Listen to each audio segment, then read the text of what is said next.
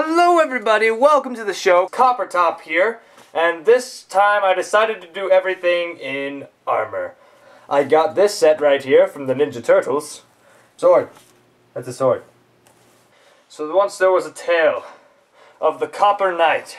The Copper Knight fought off his victims, which there was no victims because he wasn't a murderer. There was the Cop Knight, you know. The Copper Knight. Why do I keep saying Copper Knight? The Copper Knight was a knight of copperness.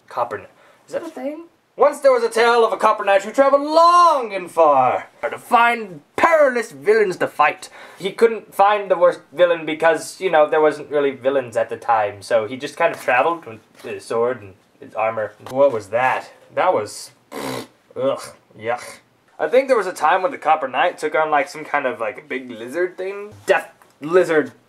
Fire breathing. The fire breathing lizard. Fire breathing. Wow, that's not been done before. But he slew it with his sword. Wah! Wah! Wah! That's how pretty much it went, you know? That's how it ended. He slew it. There's a lot more into it. There's a whole lot more fighting and a lot of stuff, but who wants to go into that? Rolling and diving, shield bashing and sword swinging and fire.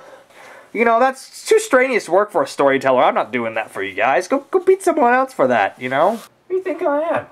Then I took on three giants. Three giants. Oh dear. That's embarrassing. Ah! Stapler resistant! Woo! Well, there's no tale without a song. The song. Yes, we must have a song for this. Oh, so, once upon a time.